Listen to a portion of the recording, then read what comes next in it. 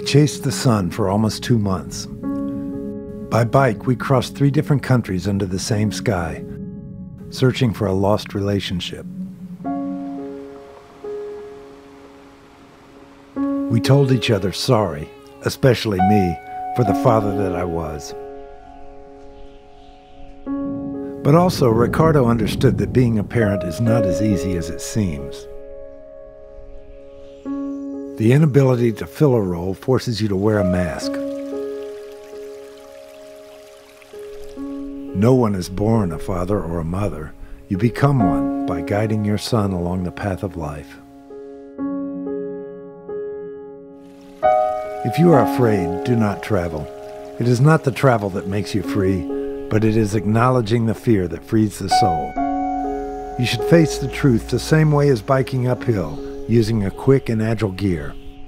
One round after the other without rush, finding your own pace, and everything can be achieved. We felt free by gazing at endless dawns and by reaching our destination. But the true goal of the traveler is not the destination, it is the travel itself. Because the travel is life, and often in life we just survive. Traveling makes you see the world differently. You look at the world and you discover yourself. You look at yourself and you discover the world.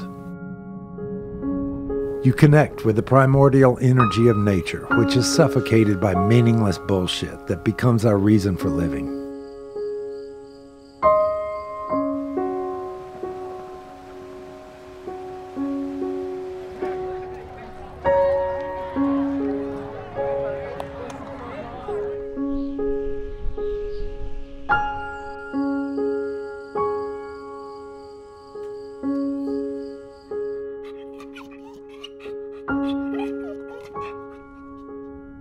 The farewell to the ocean, with the seagulls who fly and cry in the sky. I brought my young seagull, my little snail, to the place which once was thought to be the end of the world, and where many have started a new life. I hope that for him there will always be a sun to chase, and new challenges to face, in order not to die a bit more every day in the boredom of a life not lived.